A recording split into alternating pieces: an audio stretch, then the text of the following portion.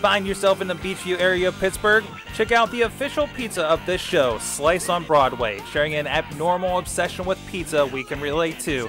Check them out at sliceonbroadway.com and tell them this show sent you. I'm getting awesome, you're getting awesome, we're getting awesome, yeah, that's what I said now.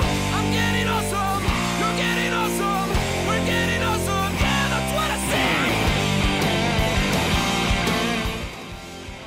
Hey guys, it's the AwesomeCast. Mike Sorg at Sorgatron on the Twitter, the show where we get geeky and have some fun with tech and online and new apps that are named after fruit and so much more. Like I said, Mike Sorg here in the Pittsburgh area, doing some technology, doing some videography, doing some podcasting, and just having fun with all the stuff. With me on the line from Studio C is John Chilla. He's our gadget hound here on the AwesomeCast from some big tower place downtown, doing some cool stuff. Chilla on the Twitters. How you doing, sir?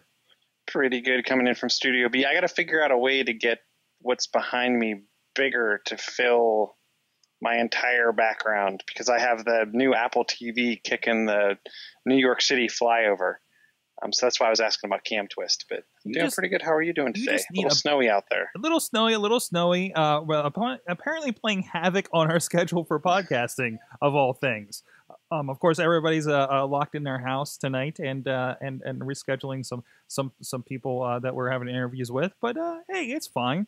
Also with us, also from Studio K, is Katie Dudders at Dudders on the Twitter. She's a social media crazy person over at the Scare House, amongst a million other jobs.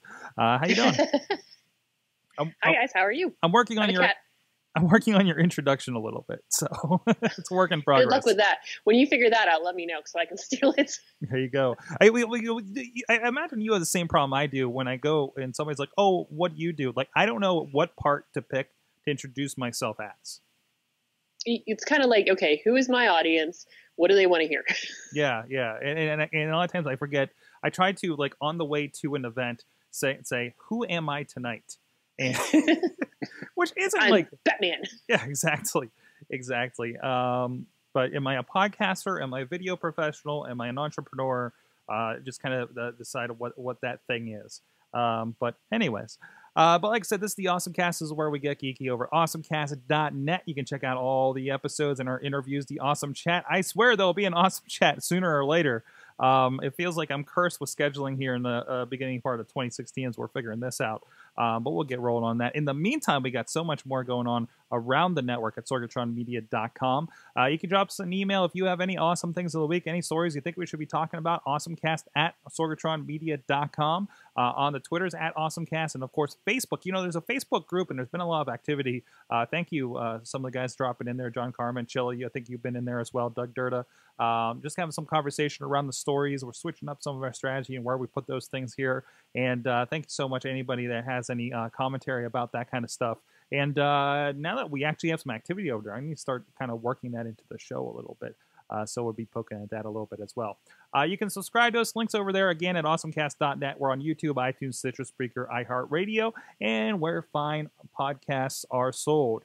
You can also join us live at live.sorgatronmedia.com about 6:30 p.m. Eastern Time. Usually it's about a half an hour of us poking at new apps and installing the thing that we just heard about. That we'll be talking about here on the show, and which in this case was Peach, and I think we'll talk about that here a little bit further into the show as well. We didn't really put it in the rundown. We just started talking about it. We're just like, hey, this should be on the show, so we'll come back to this, and hopefully by then Katie may have updated her phone and she might have it as well. Future. In the future, just put a cut in there. Everything will be just fine. So with that, hey, big thanks to our friends, patreon.com/awesomecast. First of all, if you're listening to the show, enjoying the show, sharing the show, getting the word out there, we big time appreciate that. But of course, you can go to patreon.com/awesomecast and give a couple bucks, give a buck, give a penny, whatever the case may be. We have some great contributors that are really contributing to, as we just had our State of the AwesomeCast video go out, and I discussed a little bit of what we're going to be doing with that money here in 2016, that Katie's going to be helping me with to help get some new people listening here, right, Katie? We have plans. No, not that. Not, dang it. We're not making it rain. It's not. I mean, we don't have rain level contributors. But if you want to help us make it rain, that's a horrible pitch for contributions. I need to work on this. But thank you so much to those that have been contributing for a good while. They've done everything from business cards to cookies for Christmas at our executive producer level over there at the $5 level. Thistleseed Business Development at Terry over there. And, of course, the Mike Fedor Show on the Twitters, and Thistleseed on the Twitters for the other ones. Thank you so much to them. And please contribute, or at least share, like, comment on iTunes. You know, we still have no comments on iTunes for as many people that listen to this show. I commented. I commented and gave it a rating. You've commented. I need to look at this thing because I swear that nothing is coming up on this. I'm going to investigate while one of you guys is telling me about your awesome thing of the week. Katie, let's start with you then, because I saw this. I did not investigate this, but I want to know more. What is your awesome thing of the week? My awesome thing of the week is you can chat with Miss Piggy on Facebook Messenger. What? I know, out of control. What it is in person. Sorry, it's an AI that was created so you can actually chat. It's kind of reminding me of Smarter Child, if you remember back in AIM days. Wow, that brings back memories. I know. How many times did you ask them stupid questions and getting good responses? I kind of was a fan. Sometimes you just want to chat with them. But what it is, it's an AI that you can chat with. They're kind of working at celebrities right now, movie characters, not so much real life people, but people who are kind of actual characters. And they have a certain time period that you can chat with them, like Miss Piggy. If you try to chat with her now, she will tell you she's not available right now. But if you chat during that time period that she's available, she will answer some of your questions and very Miss Piggy-like responses. Not, obviously not a flawless technology, but it's pretty cool and it's a fun thing to play with. But what's cool is eventually this might lead into other apps, such as like if you were chatting with somebody who was a character in a movie, let's say, Dead Han Solo. Oh. And at this point, if that's a spoiler for you, then you just should not be watching our show to begin with. And so if they want to connect that to a particular character and then connect to Fandango to get a showtime, then that would be a fun way to do that. Also, be great for customer service. If you're tired of, what time are your hours? Where can I buy tickets? And then that way it would take you to the ticket purchasing area. But there's roughly, they said about 6,000 responses for Miss Piggy. So oh, wow. Feel free to quiz her away. But it's a fun, I think it's a fun thing. And it's starting to roll just now. But you can kind of expect to see a little bit more of this in the future. I want to set an alarm for myself for like 1 p.m. tomorrow to go talk to her because it's 10 noon Pacific time, it looks like. Because if you haven't watched the show, Piggy is definitely a West Coast kind of girl. So no, I think that's funny. And yeah, I remember that because I remember AOL Instant Messenger like having the chat with Santa Claus. And he'd tell me I was a naughty boy, back in the day. And I was like 20 at the time, so it was a little awkward.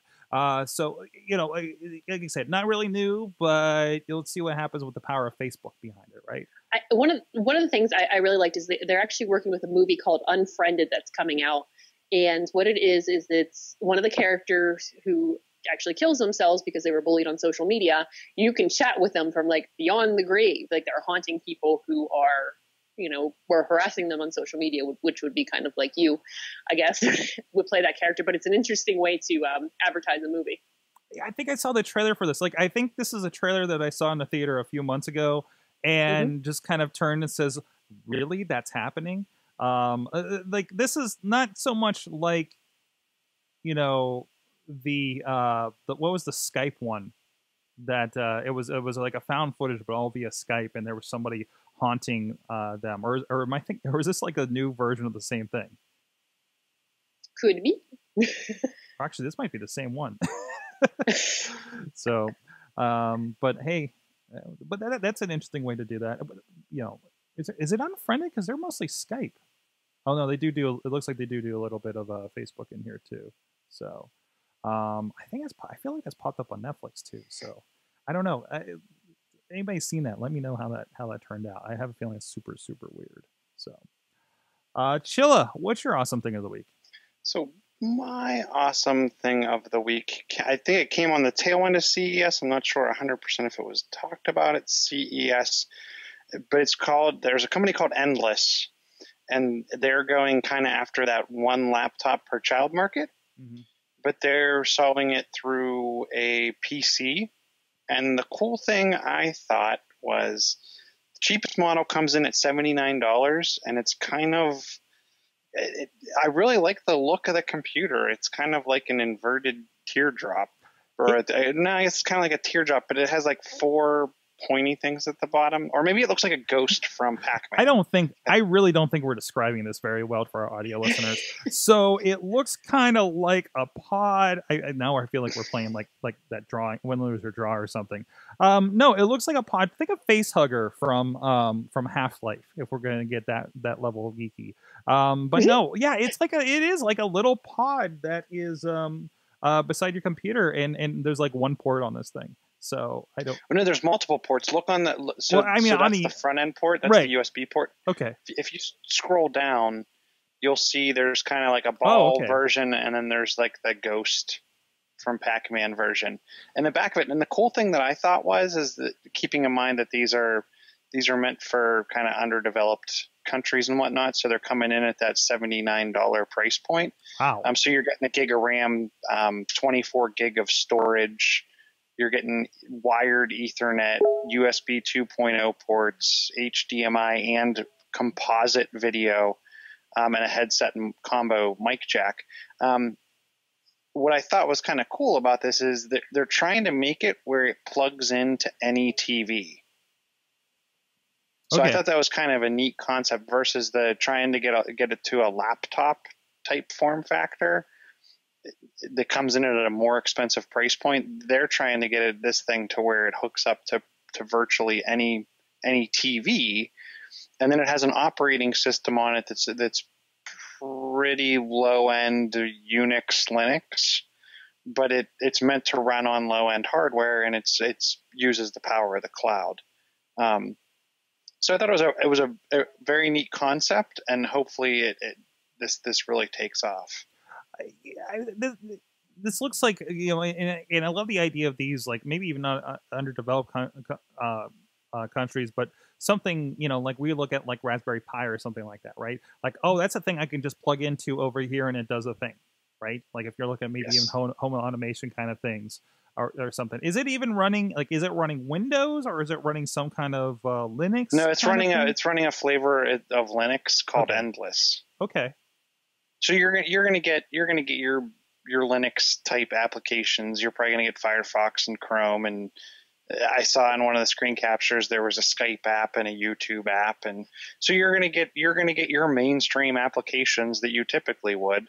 Wow. But this is meant for anyone in the entire world to be able to afford. Right.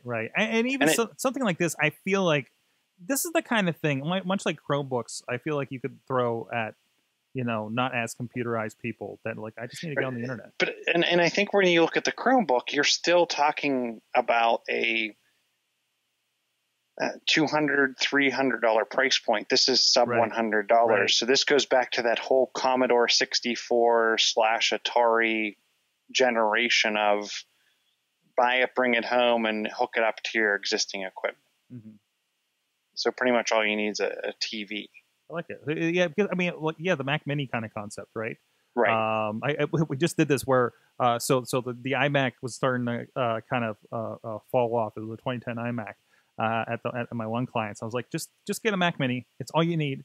Just make sure you have at least this spec. So it was like the second tier up. Make sure you top out that RAM, and I'm just scavenging for monitors from around the office to kind of fill that gap. I missed the giant iMac screen, but still, it's just like, I'm not going to make you spend another $3,000 on an iMac just for the 1 day a week I'm in here, just get this thing. Just, it's fine, and we're good to go, and we're up and going. So for under $1,000, well, in that case, under $1,000, but still, kind of comparative to something like this. So I like this. I love this concept. And I hope I hope these little pod people make it all around the world and help people get online. So, and I'm seeing that when you really do see that on the other side. the Ghost kind of thing more. Like it's got a little mouth with all the ports and everything like that. So awesome. So my awesome thing of the week, I've talked about Automatic on here before. Got one of the early not pre-release, but like pre-ordered versions of it. So I have like the 1.0, and I think they've upgraded it with a little bit better hardware since. And it was on a fairly old 2005 Buick Rendezvous, which has kind of been taken off road recently. And we have a newer 2012 Ford with the sync and everything like that, and it has some of those features. Not the cool sync that has a screen and everything like that. More the one with the Bluetooth that doesn't work for me half the time, and the voice activation that I have to yell at and get mad at. That kind of thing. It's been sitting there for a while, so I snagged the Automatic out of the little dongle that goes on your OBD port. OBD. Yeah, is something on something? Is it onboard diagnostic? Onboard diagnostic. OBD. So I found that and stuck it in the Ford, and because I knew they were adding features. I keep getting the emails about, hey, we got this going on. We can interact with these other applications. I think it'll actually send mileage to my FreshBooks account. You can set certain things to happen with if this then that, for instance. But even just plugging it in and bringing up the app, I get new stuff like it'll pop up the your mileage, like how many miles till empty, and that now pops up on my phone. So when it's like, oh geez, I gotta go out and drive an hour tomorrow. Geez, what am I gonna do? Or do I need to get gas, in the morning for that drive, or I have to deal with that in the middle of traffic? I can just pull up my phone and double check where my gas was at instead of waiting until the morning till I finally crawl out to the to the car itself, right? That's a nice feature to begin with. But also, since I reactivated the thing, I started getting these emails. I got a year to date, like WordPress and all these other services send you your year in review on like social media. I got a year in review on my driving. It was a little mixed up because it was like the one car, and that I was driving less and less and less throughout the year, because it was the older, lower mileage one. And then there was like 3 months where I just didn't drive it at all until we moved to the new car for the system. So it's a little skewed, but very interesting. But then I started getting, I got a monthly report card, guys. And if you remember, this is the thing. So it tracks your mileage, it tracks your fuel per gallon. It tries to dissuade you from doing things that cost fuel, going over 70 miles per hour. Hard stops, hard speed ups, and it'll give you certain chimes to remind you, oh hey, don't do that thing, and it'll give you an idea about how you drive. And for instance, like they have these crazy data insights in here, like how the holidays impact when we drive, and it looks at the average of when drivers leave home around the holidays and everything, or when drivers get home.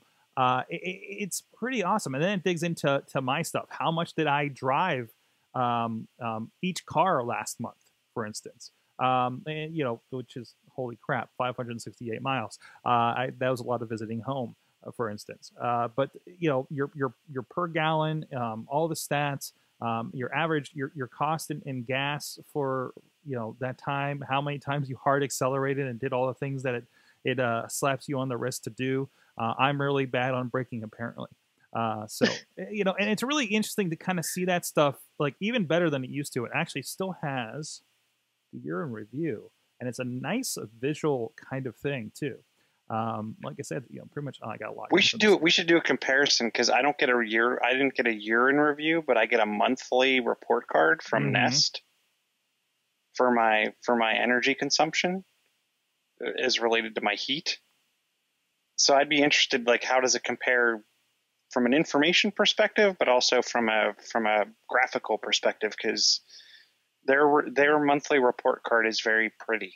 This is too, and even the dashboard, because they started the thing a while ago where you could actually log in. And I miss Google Latitude. Latitude was a thing where it would kind of track you as you go in, and I think it was supposed to be like a Foursquare kind of thing, but it would just follow you on your phone and automatically kind of check you in.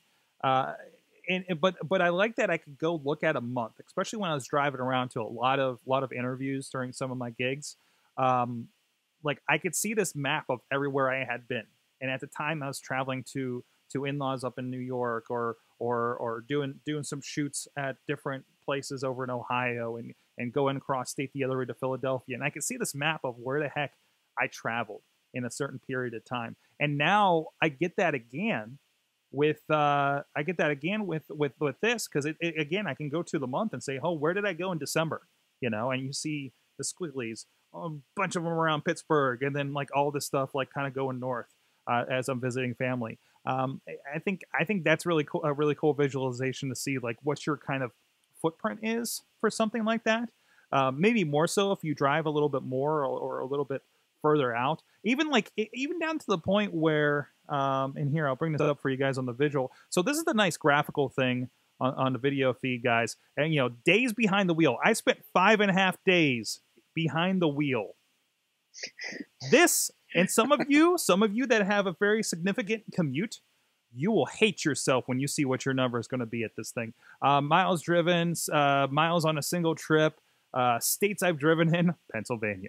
I didn't have a very active out-of-state.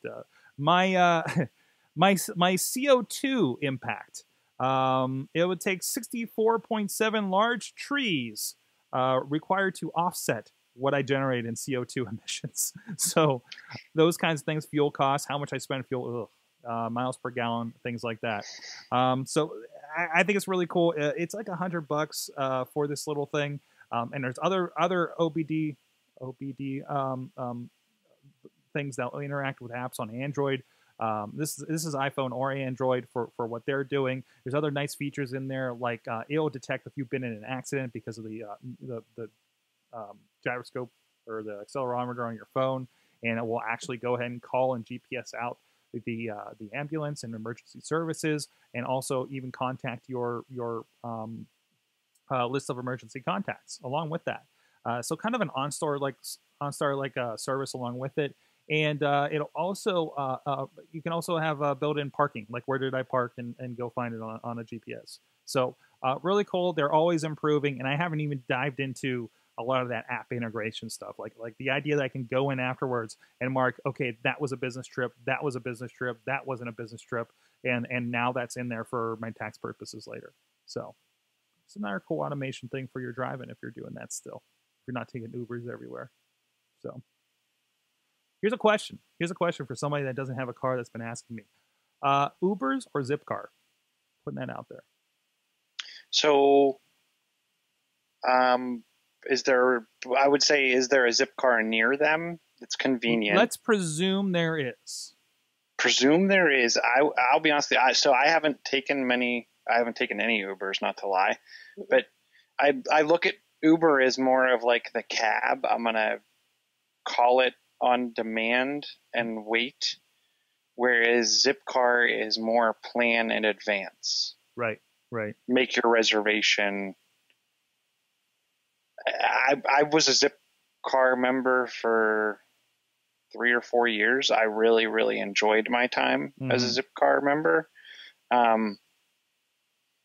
But I will say, as a Zipcar member, I also used cabs at the time. So right. It was kind of depending on, was I hauling something? Mm-hmm. If I was hauling something or large scale grocery shopping, I would have said Zipcar. Mm-hmm. If I was trying to get to a business meeting or get home from a bar, I would say Uber. I think, well, go ahead. Zipcars are more in my mind trips. Like you're going somewhere specifically, like Chilla said, like planning ahead. Ubers are more spur of the moment, I guess, is how I would classify the two of them. Maybe not as like surprise spur of the moment, but it's more less planning, like you said. Right. Like I get there, an Uber will come pick me up. It's just an interesting question for people that the person asking in particular, I presume they'll have a Zipcar nearby for this if they're considering something like this, or even, I think the idea was they can very easily take public transportation downtown to get a Zipcar. So that might be a big part of it too. Just something to put out there for those considering kind of transportation issues. Because I mean, this is a thing for people who live in a city that say, well, I've had public transportation or access to taxis, or maybe I never took a taxi, now I can take an Uber, right? I would stick with that concept for an Uber. The Zip car to me has a purpose of I need to get somewhere and bring something back. Mm-hmm. Like there's the concept of the Uber transports you, the Zip car transports you and other people or things. You can't get an Uber to go pick up you and your groceries when you're done at the market district? I don't know. I guess you I don't see any could. reason why you could. Well, that's after you order in advance and have them bring them out to the car. I mean, if we're going to do this, let's do this right. We're not going to go shop inside. Round. Yeah. There you go. I mean, well, in the end, like we were talking about, I think we were talking about it on the show a little bit ago. I can't remember if it's that or somewhere else. They just go and get the groceries for you at a certain point and say, listen, Market District, I'm going to do curbside, but I'm sending my Uber driver for that.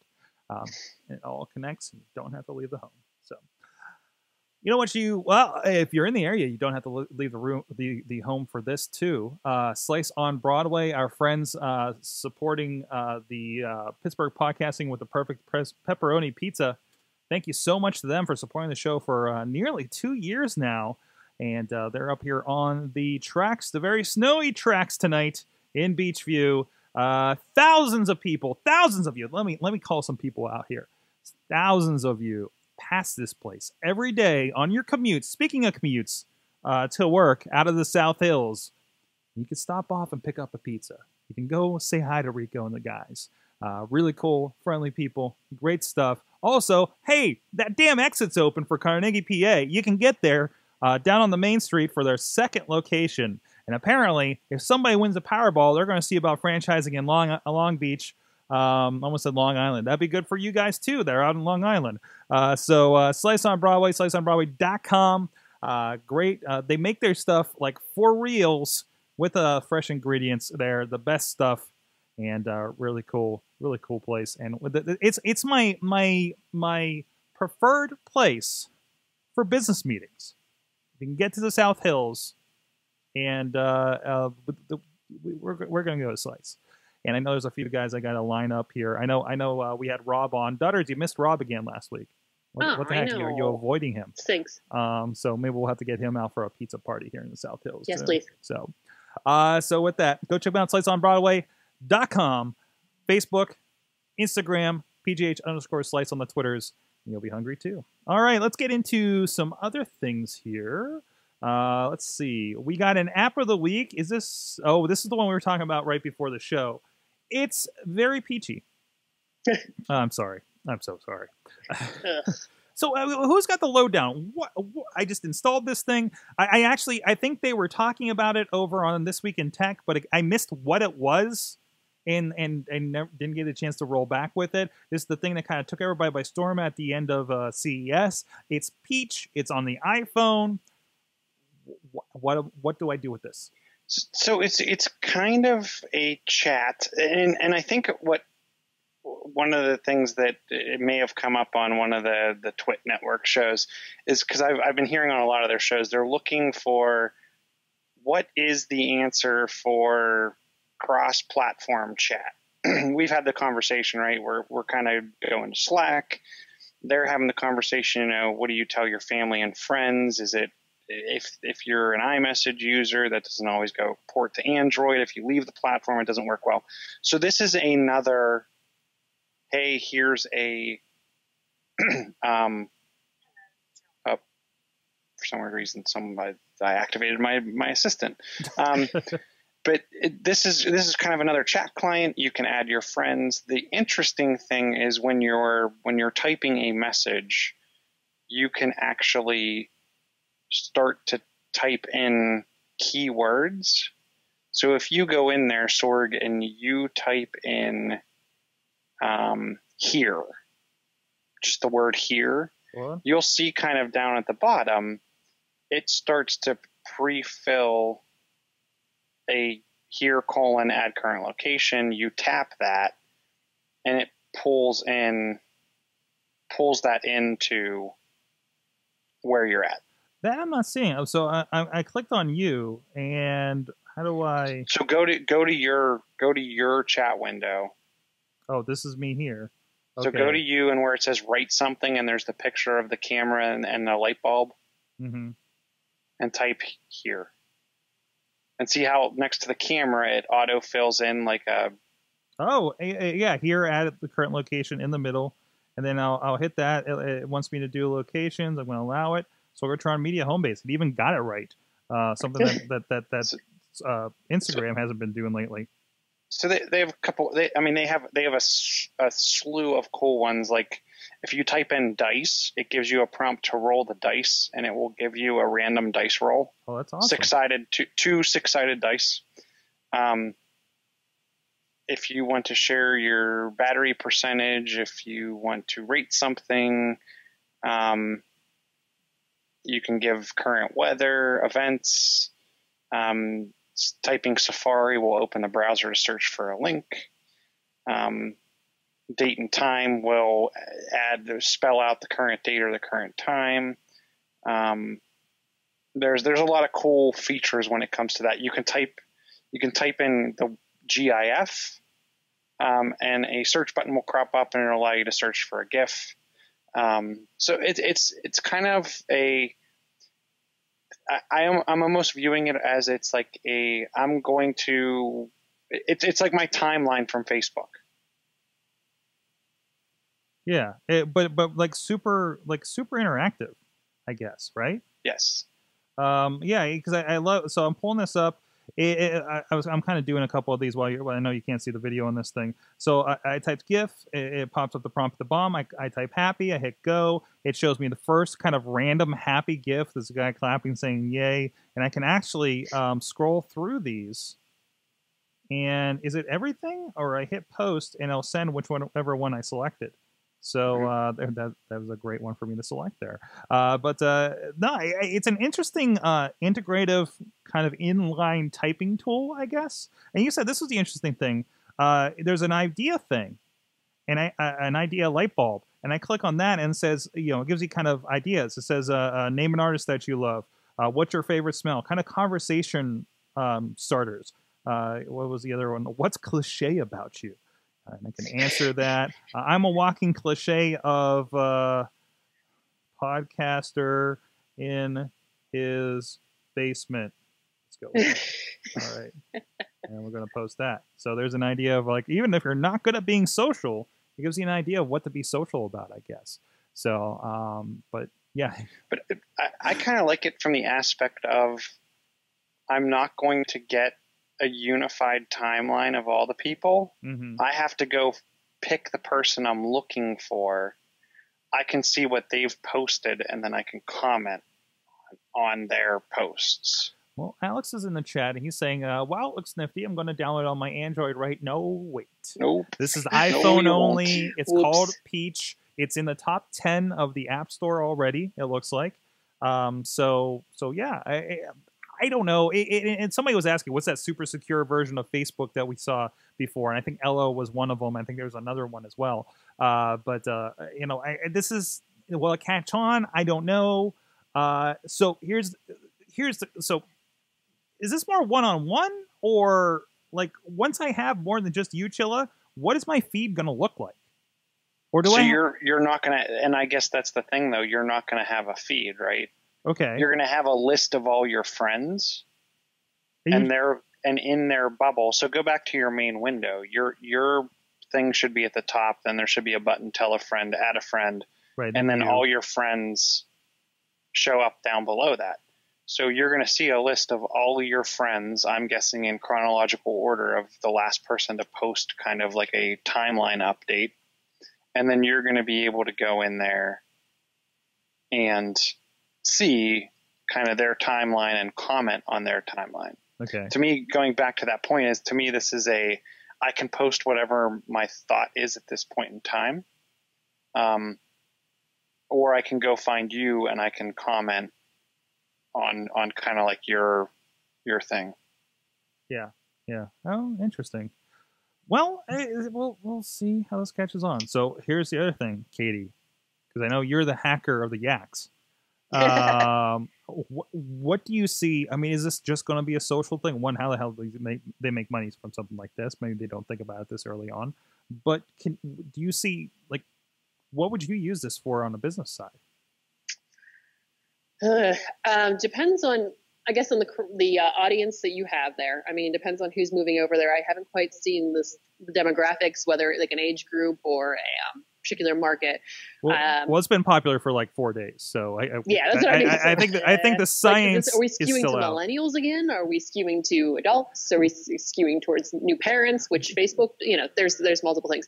But I think as far as like with any platform is giving another exclusive channel to put different content. Like if you want to reward your customers with different things on different channels, because if you post the same thing across the board, you're not going to get much response. But if I reward, if I know a certain group, like an age group like Chilla's, there's Chillas on this page and Chilla loves tech, I would post things that he would be interested in as kind of a reward for following me, and then he would want to stick with me and see what I'm up to.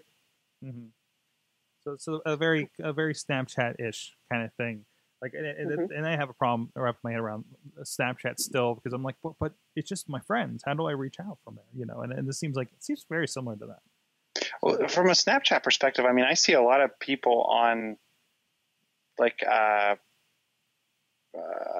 Twitter and whatnot posting their actual Snapchat follow thing, and also using that follow thing as their kind of picture in a lot of cases. So that's where I could see where you're saying, how do I get my reach out there? Right. I feel like that's kind of how you do that through Snapchat. You have to figure out also Snapchat. Think of it almost like an Instagram where you're just putting out visual content. So it's not so much you're putting out like a setup scene, but it could be like very quick, oh, hey, check this out. Or look at this. So you just kind of, I don't know, but it's an extension of an Instagram, I think, almost or at least the same idea. Quick check-ins, basically, right? So, all right. Hey, Doug Durda, he's, again, big on the social medias. You know this guy. Yeah, shouldidrinkthat.com. We'll give him a shout just because. So he had a pretty cool, he asked if we'd seen this thing from, I think it's popped up at CES, or it's available right now. But he's hoping to get his hands on something like this and test it out. So, there's a lot of devices for you. Get this iPhone, and you can add on and cameras and audio and everything to make it more of a capable camera. This is something called the Saramonic SmartMixer Professional. Let me get the full name. Professional recording stereo microphone rig for iPhone and Android smartphone. So there you go. If you have an Android, this is something that'll work for you, because it's really just kind of using your headphone jack at this point. So it's a nice stick. It's a stick. It's a stick that you stick your smartphone into, and it's got a really good onboard kind of directional microphone situation at the top. And that's the really important thing, is to get that microphone. It's using full-on XLR mics from the looks of things, and actually they look like they're plugged in the headphone jacks, but it's got some capabilities for adding maybe some XLR stuff, which is kind of a higher end mic sort of connection. And it's gonna keep everything a little bit more stable by being that kind of stick kind of setup. But then also, this is like a super selfie stick, now that I think about it. Like a super capable selfie stick. So don't take it to a Pens game, okay? You know what? This is going to lead into an interesting conversation later with CES and headphone jacks and new phones and.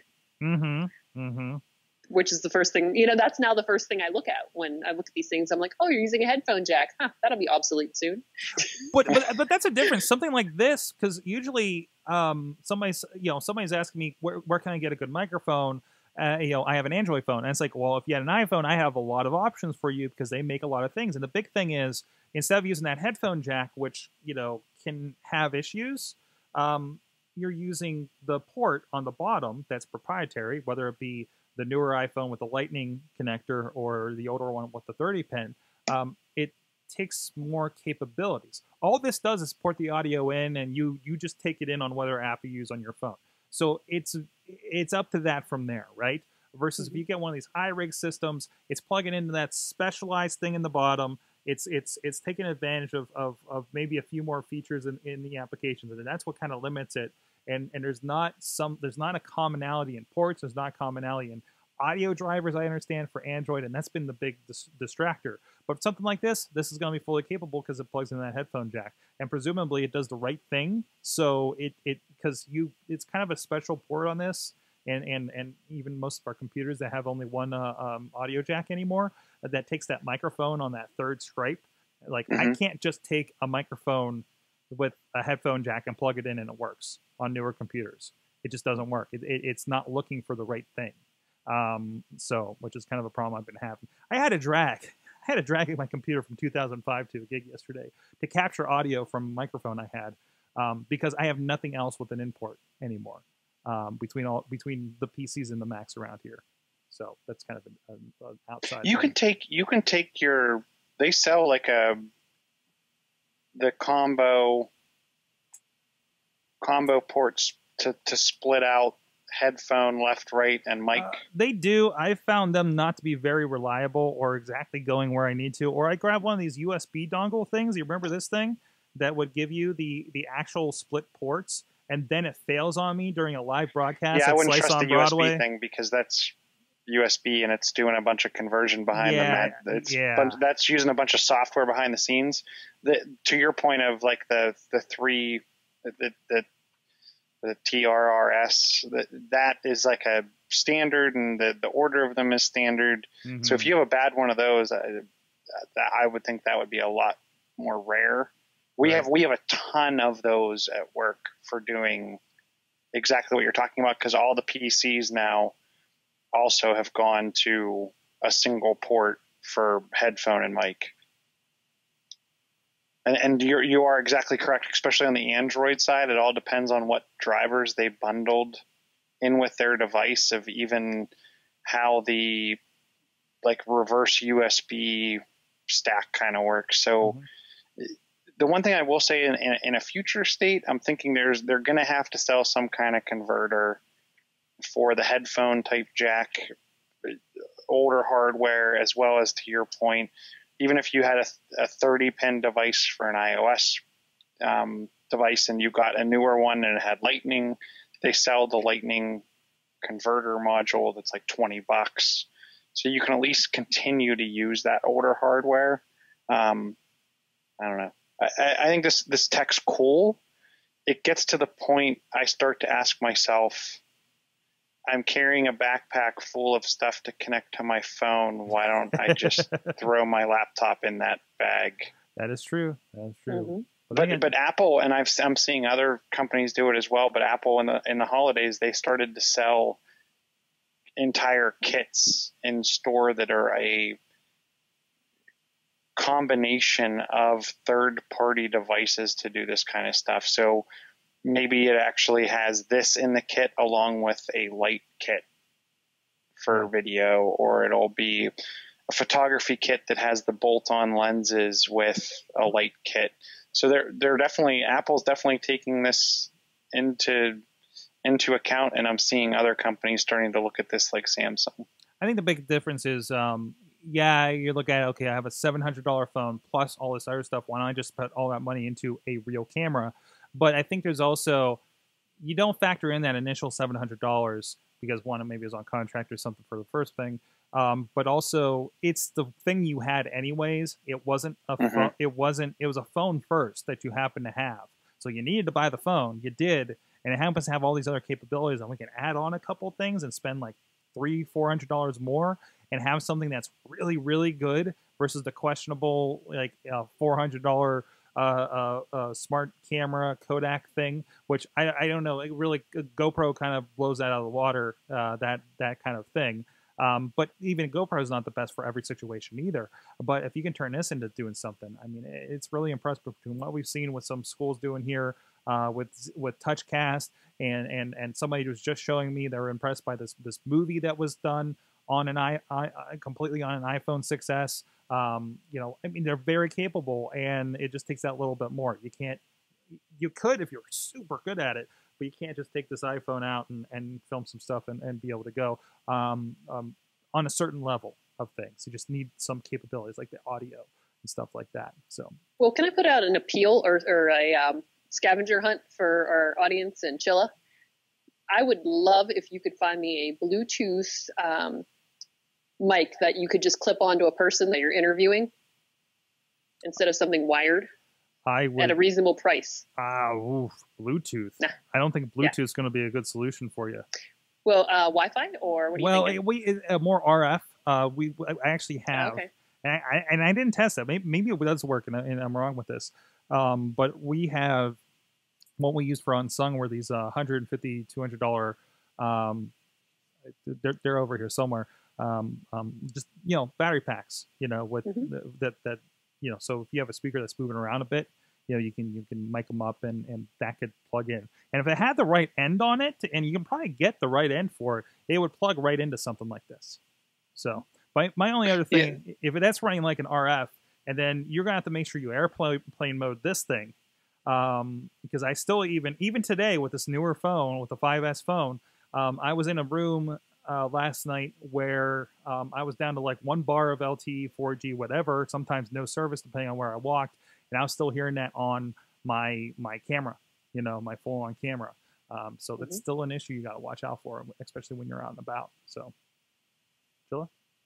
I was going to say, when you get to Bluetooth, as long as you're looking for lapel mics that are Bluetooth enabled for recording, the thing that I would say that where you're going to run into problems is, I think the distance. So as long as you're willing to keep the phone within 10 feet, and then at that point in time, why not just run a wire? That's where I don't know what the purpose of what you're trying to look for. I mean, they do make them. Just looking them up, but you're probably talking $150 to $200. Yeah, it'd be pricey too. But you're going to get but those are for devices that are 12 hours of talk time, 150 hours standby. It's a lapel mic using Bluetooth 3, so that's why it's getting its good battery life. Like, there are definitely devices out there for this. I guess my question, I always try to be price conscious when it comes to this kind of stuff. What are you gaining by it being wireless? Right. And because your wireless is going to be, to Sorg's point about, look at RF, because you can get distance off of RF. If you're going to have to be that close, then why not be wired? I don't know. Yeah. It's just a question. I try because I knew the guy was going to be moving, and I was like, okay, we have several mics on the guys, but I know this one would be better if it worked. And I knew he was going to be moving throughout the room, and I don't know. Honestly, I have to go back and listen to it. Because I was unable to monitor it because I was shorthanded. But I don't know if it worked out the entire way. I don't know if it cut out, because I know sometimes you'll get that fuzz in there. We use RF at work, and they work pretty well, and you can get a good 150, 200 feet on them. Right. I don't think these you're not going to get that on Bluetooth. Yeah, I don't think these are quite so good at that. And there was some interesting, maybe, I don't know, there could have been crazy interference in there. We've had things. I've had a wired connection, and we went and shot something up on Mount Washington, our first shoot with Unsung, and we were right under one of those radio towers, and I heard nothing but radio. Because the wire may not have been shielded, and it was it wasn't. It was acting like an antenna. It was a super thin one to a lapel. So I had to have them do a hand mic and do an XLR, which is a lot thicker, and that seemed to do the job. So, again, you got to see, whenever possible, except for in that situation, wired is just going to be more reliable. So, if you can.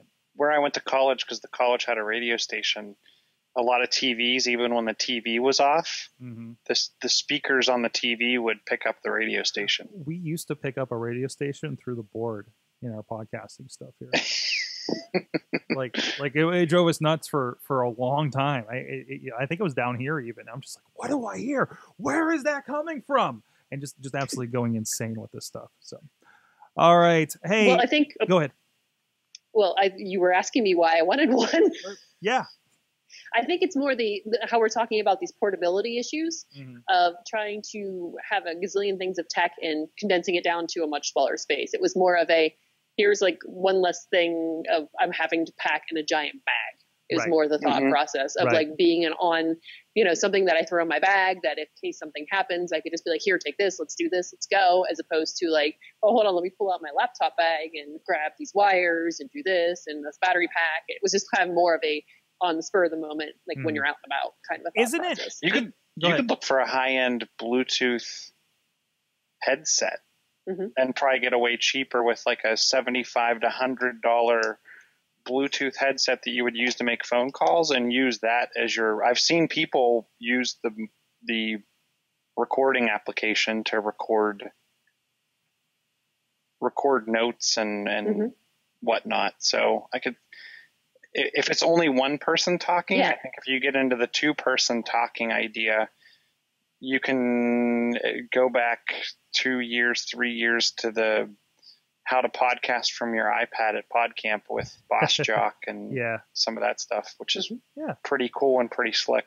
I think it's the equivalent of, if I can just get away with doing my computing with an iPad and a Bluetooth keyboard, why don't I just carry that around instead of a big laptop? And it's the video equivalent of that. Well, if I can just take this little bit instead of this little bit and this thing I'm taking anyways, why don't I just do that? So and that mobility, especially if you're, hey, I lug the big bag around. Katie, you've seen the biggest Panasonic camera that I have. That thing, the entire 4 days of New York City Comic Con in 2011, just insanely killed my shoulder the entire time. And versus now, it's like, well, geez, I'm just going to get an alley and take this thing. Why not? And and that's kind of where we're at right now. If you want to do those things. And that's why I see the other people doing it. I think, why do I have a $3,000 camera when we could just be using this stuff? So that's the way to go. Well, that was an educational period right there. Another educational period. Hey, well, Katie actually was with us for a workshop the other night up at Work Hard Pittsburgh as part of Sidekick Media Services. We had fun Insta content talking about making stuff for Snapchat and Periscope and the new Facebook Live that I've been talking about over on the Basic Sorgonomics over at sorgatron.com. But Sidekick Media Services is our one-stop solution for video content. If you're a business looking to get your story out there in video and social media, or to be educated, we got a great newsletter up there, the Sorgatron Media and Sidekick Creators newsletter. And if you go sign up for that right now, you'll get our Introduction to Audio Podcasting webinar for free for you guys to watch and learn from, and then hopefully get a few tips out of. And you can check out other stuff that we've worked on over the years, such as this Lucky After Dark, a great documentary done with the Pittsburgh Foundation, and on some great history, and other stuff going on there. And if you need help with your project, let us know, and hopefully we can educate you along the way. SidekickMediaServices.com. Check it out, and we'll help you with your project. So CES was a thing that happened. I know you guys got a few stories in here from that. So I want to defer to you guys for the next thing we kind of poke at here, although there might be a lot more than CES as I'm looking here. Okay, first of all, since we were talking already a little bit about car solutions, this does have to be factored in here. Katie, what's going on with Lyft? Lyft has stumbled on a great market in regards to seniors who need to get to their doctor's appointments or any sort of visits like that. And a lot of them don't have smartphones. And obviously that's how you order a Lyft driver or another type of driver. And they're looking at a service. It's kind of like a third-party service that allows the person who is the elderly person to call and arrange these things. And then somebody goes on to essentially kind of pulls up a Lyft driver for them so they can be able to go to their doctor's appointments. Because I forget the exact number in the article, but it was a staggering number of elderly that missed their appointments because they just didn't have transportation. And I think this is an awesome idea, especially for Lyft to get into or car driving service, because it is difficult for them to get around, especially if they don't have a car anymore or a license. That's awesome. Wow. Because we've seen the kind of people mover buses, right? Like through our neighborhoods, they're honestly picking up grandma for our groceries and everything. And that's a nice solution, and I think a pretty cool way for that to kind of fill a need. So, and I think this is a great opportunity for someone to get into that market or that demographic and try to push the other companies. Because the one thing I have heard Sorg, from kind of what you're talking about, like the people mover or the access or whatever. A lot of it's, hop in the get in the queue to wait your turn. You can try to book in advance, but they're not always on time. And then to Katie's point, then they miss their appointment. I've heard of people that they get picked up late. They still try to make their appointment, but they missed it. And then they're dropped off, and then they have to wait yet again to be picked back up for an appointment that they never even got to actually take. So I think this is another one of those great opportunities for someone to come into a market and try to not only make a difference with what they offer, but try to get other companies to offer a better experience. All right. Good. So we'll see what happens with Lyft, and Lyft's taking the grandparents, and Uber's delivering us our groceries and cigarettes, right? So I will say I don't know what it looks like for you guys, but being downtown during the day, I see a lot more Ubers than I do Lyfts, unless I'm missing something. What's identifiable of a Uber versus a Lyft? They don't still have the giant pink mustache, right? Stickers. Yeah, they have a sticker. Okay. Yeah. So I see a lot more cars drive down Grant Street with the Uber sticker than I do the Lyft sticker. Interesting. I'll be curious to see how this goes. I still have to try my first Lyft. I haven't had the opportunity to do that. Maybe I'm trying to think of my schedule in the next few days. I mean, can I take a Lyft to my doctor's appointment? Wait, yes, I can. Apparently. So, all right. What is going on? Well, first of all, pour one out, our friends. Pour one out, Chilla, to Internet Explorer 8, 9, and 10. Goodbye. Wait, what is this? So someone was so happy about Internet Explorer today being the last day for Internet Explorer that they have started a Kickstarter. What is this? Yes. And for $30, you can get a t-shirt. And I think that's, for $30, you get the t-shirt. For $35, you get a poster. For $64, you get some limited edition posters. But pretty much it's kind of a farewell web address, signed everyone ever. And it talks about, what does it say? Today, the cries of mankind are answered. The online connectivity of the world will begin a long-awaited transformative path towards an internet free of unnecessary convolution, free of evil, tyrannical cross-browser incompatibility, free of Internet Explorer. So yes, today Microsoft deprecated multiple Internet Explorer versions, leaving only IE 11 and their Edge browser, which seems and sounds like it's a lot more compliant with current day standards. There's still like a Internet Explorer 11, right? Am I mistaken? Yes. Okay. But I think when they went to Internet Explorer 11, they dropped a lot of the, hey, go use Silverlight, and hey, go use all of our stuff that's, go use ASP plugins, and they killed off a lot of their, this runs best on Internet Explorer 5.5 type stuff. ActiveX is gone. So all those additional controls, plugins, etc., that would only work on Internet Explorer are now gone, and it's pretty much you have to be HTML5, CSS, etc. compliant. Interesting. Well, I such great celebration of Internet Explorer. I'm sure it's not as big of a deal for us because I think we probably primarily use we've moved on browsers like Firefox and Chrome, but convinced everybody around us we're tied to Internet Explorer for some various reason. You're going to be forced to move quickly.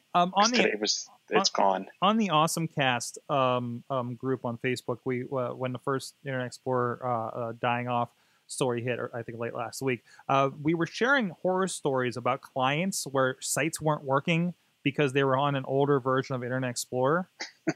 And having to explain that when you're like, you know, and we had several different cases of that that people were sharing on there. So that was a lot of fun to tell those horror stories about those things. So I think at work we were stuck for the longest time on Internet Explorer 7 because we had a couple ActiveX controls that were written for internal use.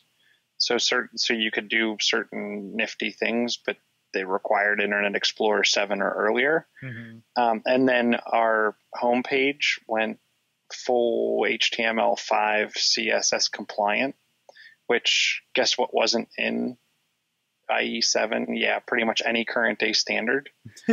So we actually had to deploy an alternate browser to every workstation, one for if you wanted to use these 5 sites and one for everything else.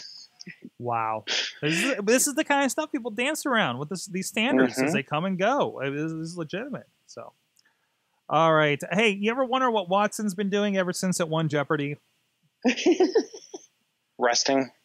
No, Vacationing. Apparently Bahamas. not. It's been doing all kinds of stuff. And one of the things... Investing its winnings from Jeopardy in the Powerball? And picking the perfect numbers because it's Watson, right? Well, apparently it's going to be oh, that's the wrong one. Hi, Katie. Nope, that's you. That's you. There I am. So it will tell you when to sleep, exercise, and eat. And this is a partnership of some sort with Under Armour. Because apparently Under Armour has been, and this is one of those where I had my Snapchat confession where I was like, you know, I heard about this story, but didn't connect or hear the mention that it was about Watson. I heard about how Under Armour is becoming a force when it comes to the personal fitness technology kind of thing, which they're clothing, aren't they? Aren't they like activewear of some sort? I don't know. I'm not. That's what they started as. I'm obviously not active enough to know what that is. But anyways, so... It's powering their app. It's more than a partnership, but they say it is going to. It will use weather data to tell you the best time and temperature for a run. So it's going to use it's bringing resources for data from the Weather Channel and actually going to help you be better at fitness, I guess, and better at healthy living. I could see why this would make sense because so it's better to eat when your heart rate's up because you're going to metabolize and burn that food off quicker. So if it's monitoring your heart rate spikes throughout the day, they could probably figure out best times for you to eat. It could figure out how good your sleep is or how well you're sleeping. So then it could figure out the best times for you to sleep and how long you need to sleep. I could definitely see this being something that both, yes, Under Armour and in conjunction with Watson being very good at. Yeah. So this is kind of the next step. We'll see how this rolls out. We'll see how it works when people kind of get it on, however they're going to get it on the app and everything. That kind of predictive thing going on here. So. Hey.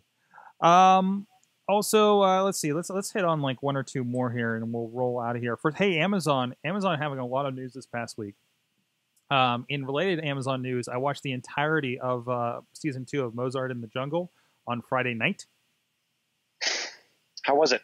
It was amazing. I can't believe I love this show so much. So no, it was like 10 episodes, and they were like 22 minutes each. And Watson is a doctor, according to the chat room, by the way. There you go. But no, and of course, it brought home Golden Globes. I think it alone brought home 2 Golden Globes, right? Or was it in contention for it? I think so. Because Transparent was in the hunt, but did not get any. This, of course, beats out Netflix not winning any Golden Globes this time around.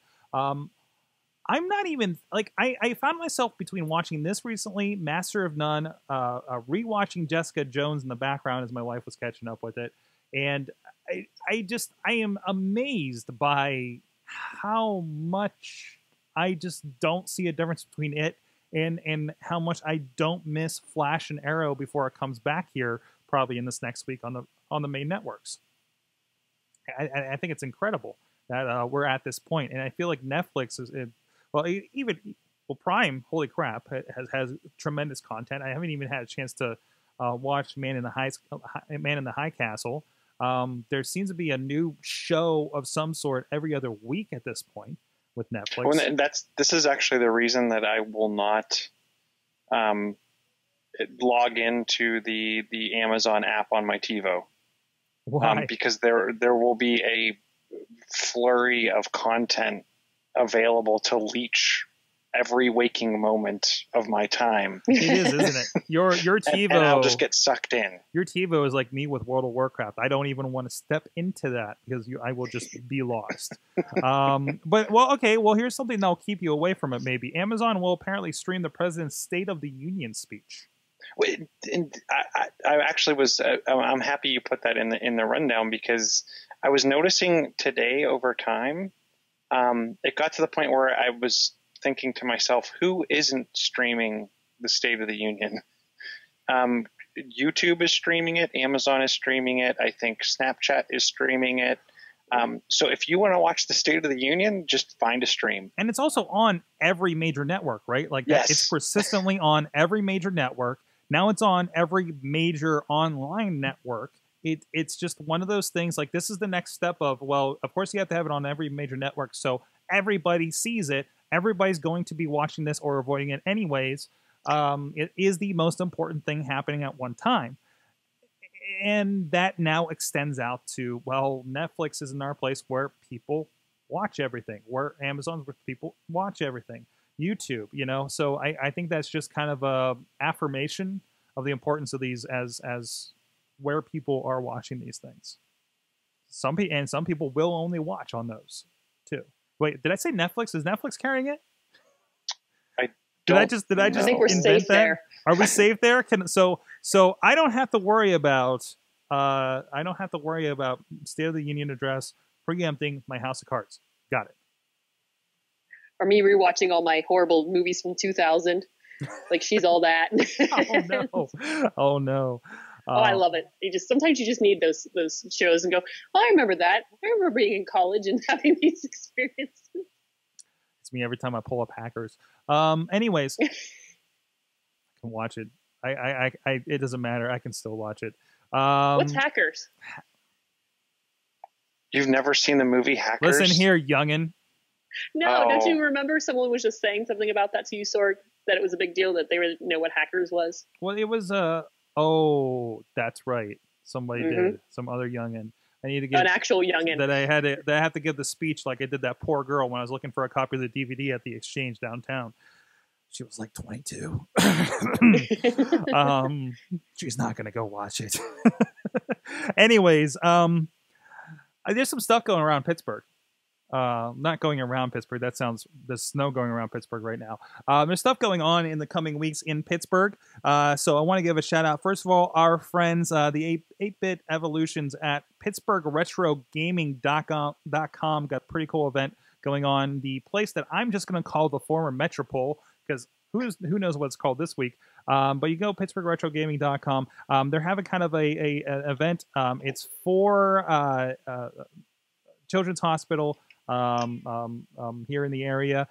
They have a couple things. First, you can go play some old school games, some Nintendo, some Sega Genesis. They'll have a bunch of stuff on hand, and actually even sponsored partially by our good friends. I just noticed at the Pennsylvania Coin Op Gaming Hall of Fame. And a whole bunch of other people from around the area. But also, they got this cool game coming out called Germ Squashers, I'm sorry. And I think there's going to be a discussion with this over on InsertCoinToBegin.com in the near future. But it's a cool old school game. They're releasing it on iOS and Android, but they are also releasing it on the Nintendo Entertainment System and Sega Genesis. You can get it, cool. Reserve your copy, and again, it benefits the Children's Hospital Miracle. What's it called? The Children's Miracle Network Hospitals. Really cool cause that they're doing. That's January 23rd down there at Extasia. Is that what we're calling it now? Over there in the Strip in Pittsburgh, 10 a.m. to 3 p.m. And go get information. Get your tickets over there, PittsburghRetroGaming.com. Also heard about this week something called the Hardware Cup. Now, it's actually kind of a national competition, But the finals of the Hardware Cup 2015 are going to be right here in Pittsburgh at our friends Alpha Lab Gear are actually going to be carrying it. 4 months, 9 cities, $50,000 in prizes.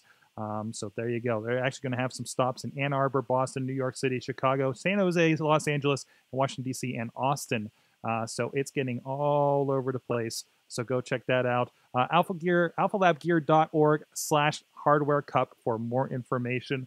And we're probably going to keep an eye on that and see if there's any cool stuff coming out of that to talk about here on the AwesomeCast. Anything coming up? Any announcements? Anything like that, Chilla? I've heard Apple released a slew of betas. I have a feeling you'll see some updates coming within the next week, and then I think you'll see an Apple announcement in the early March timeframe. I think we're going to see that again. Google today or yesterday announced the date for I/O. That will be in May, followed by WWDC in June. So we'll be going through our typical late winter, early spring lull before we hit the May, June.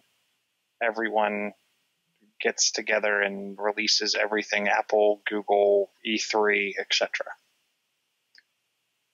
Coming off of CES, I think we'll see kind of a minor news and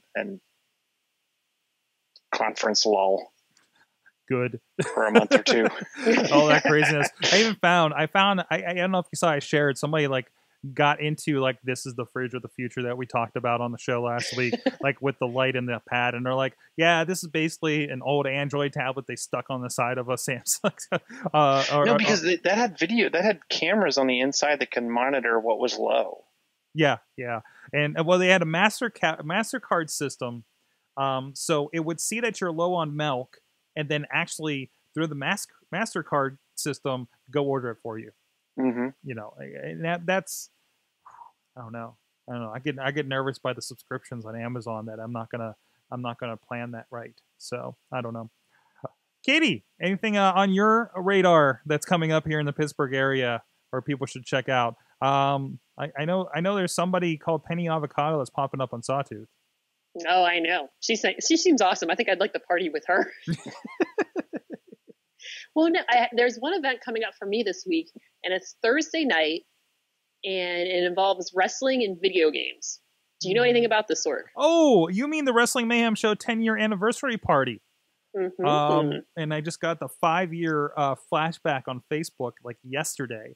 No, we are renting out, so you don't have to pay to come down and join us. 7:00 p.m. Eastern time to 10 p.m. Come down, play some video games. They got Xbox Ones, PlayStation 4s. They got an Oculus Rift there. Chilla, you should come down. Check out the Oculus, man.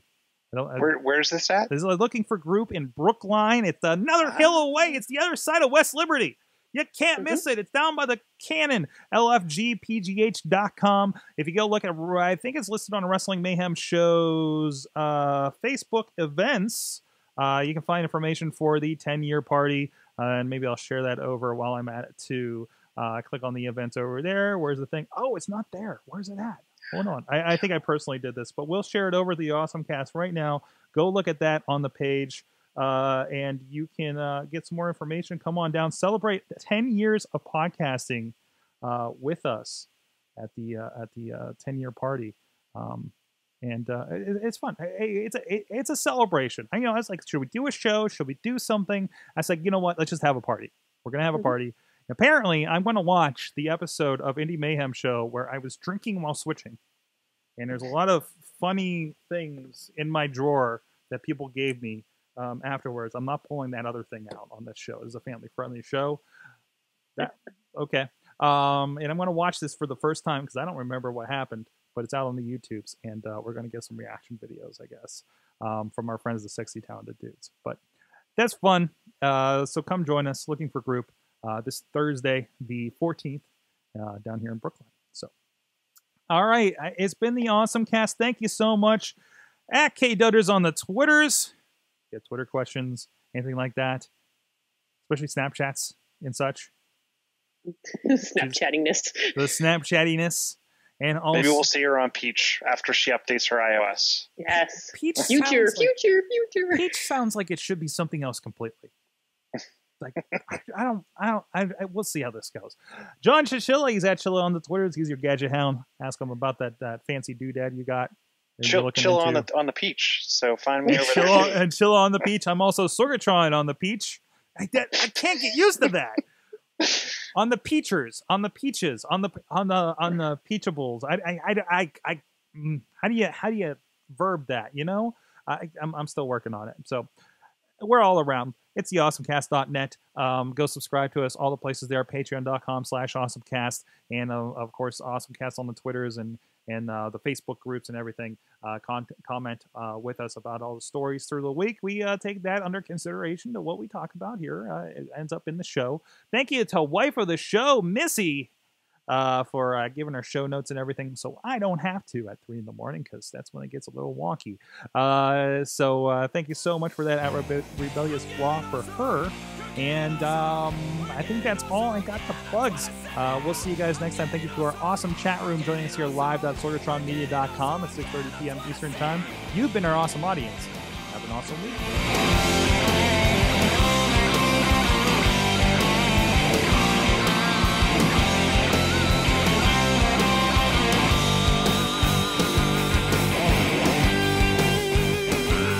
This show is a member of the Sorgatron Media Podcast Network. Find out more at sorgatronmedia.com.